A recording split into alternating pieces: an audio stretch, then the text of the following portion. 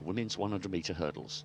The world record holder, the defending champion, goes in 5. Watch for Amusan. She's fourth from the left-hand side. Tapper's got away well, and Amusan's under a little bit of pressure. Now beginning to pull away the world champion, the world record holder. She's on her way to a successful title defence.